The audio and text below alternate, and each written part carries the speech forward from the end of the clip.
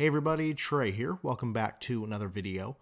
Today's topic is going to be a bit of a different one than normal, but I was just casually looking at some weather data last night and saw a super interesting phenomenon ongoing in California's Central Valley. There has been a layer of dense fog that has settled into the Central Valley for 3 straight weeks. That's over 20 straight days of foggy conditions in California's Central Valley. From above the fog, it looks quite beautiful, as you can see in these images here. But it has caused some pretty hazardous travel conditions and just overall gloomy conditions for, again, 3 straight weeks in the Central Valley. Imagine waking up and seeing this view for over 20 straight days. That's pretty depressing overall. And while it's not unprecedented to see long stretches of fog like this in the Central Valley of California, it is certainly quite rare to have a fog event last as long as this one has. So I thought it would be a cool idea to do a video breaking down the meteorology behind this persistent fog and show you some reasons why this kind of fog forms and why it's been so persistent in this particular case. So without further ado, let's go ahead and get started. So for those of you who are not familiar, the Central Valley of California stretches basically from Redding all the way down to the Bakersfield area, including Sacramento, Stockton, and Fresno, and is, as its name suggests, a long valley. It's an area of much lower elevation, basically near sea level, that is sandwiched in between 2 mountain ranges, the Sierra Nevadas to the east and the California Coast Ranges to the west. And the Central Valley actually plays a pretty big role in the weather for this particular region. It can actually have some impact on severe weather scenarios. It can actually allow the winds to become funneled in through the mountain passes that are closer to the coast and funnel those winds out of the southeast, which are more backed, which are better for some tornadic supercells. And this is often considered a tornado alley type area within California because of this sort of backing, forced backing of the winds out of the southeast. But like any valley, it's not uncommon to see banks of low clouds or even foggy conditions in the Central Valley of California. It's just quite unusual to see it last for 3 straight weeks like it has in this particular case. Here is a loop of visible satellite imagery from the NASA Worldview page going back to November 22nd, which was about when this fog episode began. You can see the Central Valley here as this kind of lighter green area, and you can see that the fog has already kind of started to fill in southern portions of the Central Valley on the 22nd, which is about 24 days ago as of the release of this video on December 15th. So this expanse of white right here is your fog bank, again starting off just occupying the southern portions of the valley. And initially the fog was fairly limited in its scope, but in the subsequent days it quickly filled in to cover the entire valley. Look at all of that white right there. That's the entire expanse of the Central Valley covered in this dense fog. And it is so stubborn that it continues to plague the valley up to present day. This specific phenomenon is called Tule fog.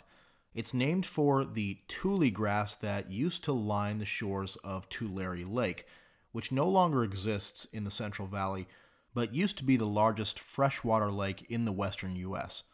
Tule fog typically occurs in the Central Valley from late fall to early spring, so the November through March timeframe, and it's the leading cause of weather-related accidents in California. And as we've said before, Tule fog is fairly common in the winter months in the Central Valley, but to get one that lasts this long is somewhat rare, and research has shown that there was a 46% decline in winter fog days from 1981 to 2014, as shown in Baldacci and Waller 2014. I'll put a link to this paper in the description box below. So this particular Tule fog event has been pretty unusual. Tule fog is a special type of radiation fog.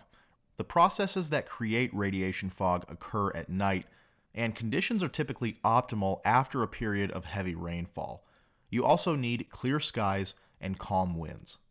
At night, Earth's surface radiates energy back out into space, and when skies are clear and there's no cloud cover to trap this energy near the surface, that heat is just lost to outer space.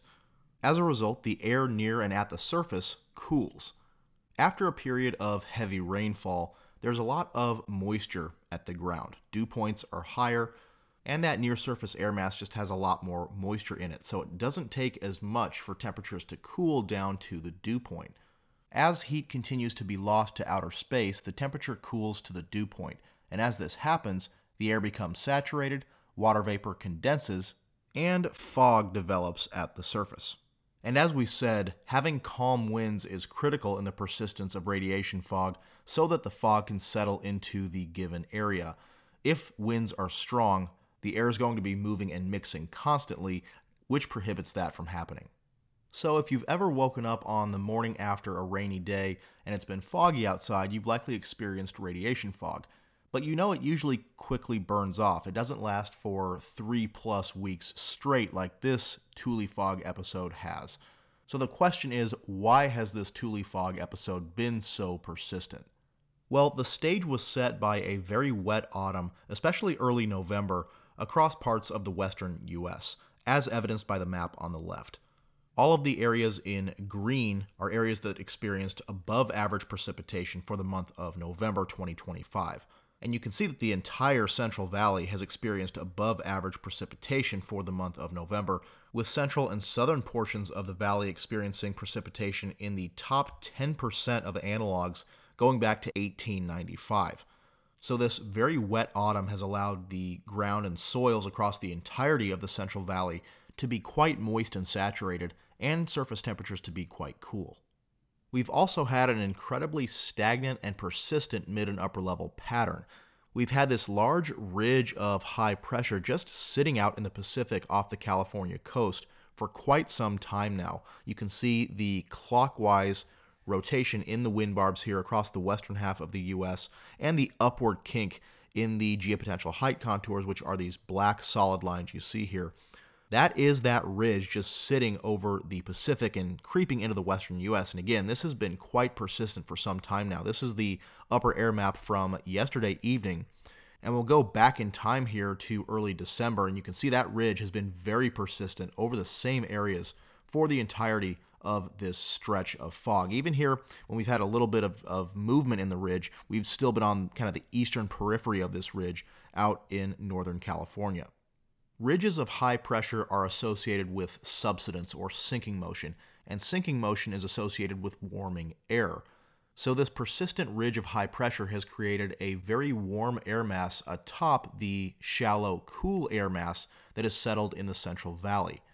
And this warm air mass has been record warm for many locations. This is a map of mean daily temperature anomaly for the 15-day period between November 20th and December 4th. So as this Tule fog episode was really starting to persist. And you can see the outline of the Central Valley there where the fog has been quite persistent, temperatures running well below average.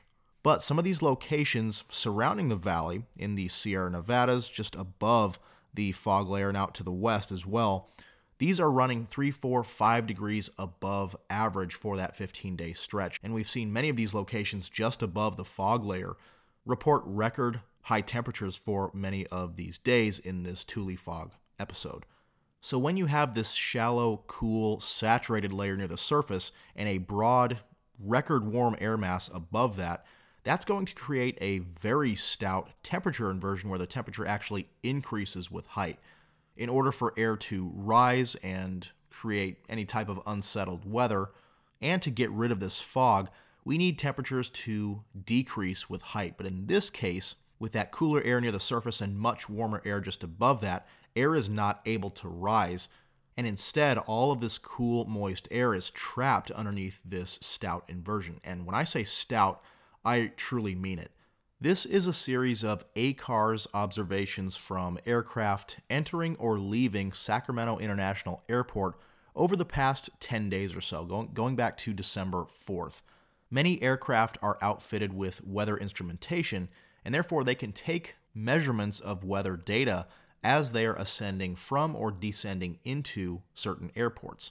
And in the absence of observed soundings, we have these ACARS aircraft soundings that can give us a great look into the low and mid-level environments at these locations. So of course, Sacramento International Airport right at the heart of this Tule fog episode. And we're going to focus on the skew-T portion of the soundings here. The red profile is the atmospheric temperature profile as measured by the aircraft, and the blue profile is our atmospheric dew point profile or moisture profile as measured by the aircraft. This is the ACARS observation at Sacramento International Airport from just before 22Z, so about mid-afternoon, yesterday, December 14th. You can see that the temperature is 40 degrees Fahrenheit at the surface, which equals the dew point. This is indicative of a fog situation. But notice that the layer in which the temperature equals the dew point is very shallow. It does not extend very far off the surface at all, maybe a quarter kilometer at most. So this layer of cool, stable, moist air that's creating this fog layer, this Tule fog in the Central Valley, is quite shallow. But it's rooted beneath this extremely stout temperature inversion. Notice how the temperature profile juts extremely hard to the right, and we see a very extreme and rapid increase in temperature over a fairly shallow distance, going from about here, which is about a quarter kilometer off the ground, to about a kilometer off the surface. So in about 3/4 of a kilometer, we are changing temperature rapidly. This is the inversion layer, acting as kind of a lid on the atmosphere. Air cannot pass through and rise through this extremely stout inversion. And to show you just how stout this is, we're going here at the base of the inversion from a temperature of about 3 degrees Celsius or so. If we were to extrapolate down toward the axis, it's about 3 degrees Celsius or so, to a temperature of about 16 or 17 degrees Celsius or so. So on a conservative level, we'll say it's about 13 degrees Celsius of temperature change in about 3/4 of a kilometer. If we were to actually calculate this out, this would give us a lapse rate, or the change in temperature with height, of 17 degrees Celsius per kilometer. Now, lapse rates in meteorology are assumed to be a temperature decrease with height. So even though lapse rates are typically not written as negative numbers, you can think of it as a negative number because you're decreasing a certain number of degrees per kilometer. So when you have a temperature increase with height, that is actually written as a negative lapse rate. So actually our lapse rate here would be a negative 17 degrees Celsius per kilometer. Just for some context, an atmosphere is considered unstable when the lapse rate is in excess of 6 degrees Celsius per kilometer. So we're seeing lapse rates almost 3 times that value. And instead of decreasing, the temperature is increasing this much, 17 degrees Celsius for every kilometer you go up in the atmosphere. That is just an insane lapse rate. So if you were at the surface, you were experiencing temperatures of about 40 degrees. And if you were to go up about 1,500 to 2,000 feet, so not very far at all, you would be experiencing temperatures in the upper 60s to low 70s. So about a 30-degree temperature change in just about 1,500 to 2,000 feet. That is ridiculous. And again, this incredibly stout inversion has been incredibly persistent thanks to that incredibly persistent ridge of high pressure aloft. This is yesterday's ACARS sounding at Sacramento, and we'll go back one afternoon at a time until we reach December 4th to show you how persistent this inversion has been. The soundings are pretty much identical day after day with that mega inversion atop that cool, shallow, stable layer near the surface. That cool air has really nowhere to go. It's trapped underneath that lid of the inversion until the ridge breaks down. Now, is there an end in sight for this Tule fog episode? The answer is yes, and it's going to come sooner rather than later. Here is this morning's run of the GFS model at 500 millibars, so where we look for those troughs and ridges. You can see the ridge still in place as initialized this morning out in the eastern Pacific, given the clockwise flow of the winds around this center of high pressure. But the ridge is getting suppressed by this trough to its north. So you can see the downward kink in the geopotential height contours, the solid black lines there. This is a trough that is working to suppress the amplitude of the ridge. This trough is going to move into the Pacific Northwest over the next couple of days, shunting that ridge to the south, and ahead of this trough is some rising motion that's going to take aim at the Pacific Northwest and Northern California, allowing the fog to lift. Now, accompanying this trough is going to be an atmospheric river. So we're going to see some pretty heavy rainfall once again across the Pacific Northwest into Northern California. This is a progression of precipitable water anomalies, so basically how much above or below average is the total moisture content in the atmosphere. The blues and greens are significantly above average precipitable water values, and you can see that stream of moisture going into the Pacific Northwest. This is going to slowly shift south over the next couple of days as that trough moves toward the Pacific Northwest. and it's going to start overspreading California, Northern California in particular, by Tuesday morning into the afternoon, and that's going to allow a more tropical air mass to start becoming entrenched across the region, including the Central Valley. It's going to get rid of that cool, stable air at the surface, and it's going to negate that temperature inversion that's keeping that fog entrenched across the Central Valley. So come Tuesday into Wednesday, we're going to see quite a change in the pattern that's going to allow this Tule fog episode to finally come to an end after over 3 weeks of doom and gloom. So that's going to wrap things up for this video. I know this was quite a different topic than what we usually discuss here on the channel, but I thought it was quite interesting and worthy of a video. All in all, the heavy rainfall has saturated the soils across the Central Valley this fall, and a pervasive, persistent, record warm air mass, thanks to the persistent ridge of high pressure over the eastern Pacific, has caused this stagnant, stout temperature inversion that has just not been able to lift over the past few weeks, and has kept that fog in place over the Central Valley for such an extended time period. So with that, thanks for watching, and we'll see you in the next video.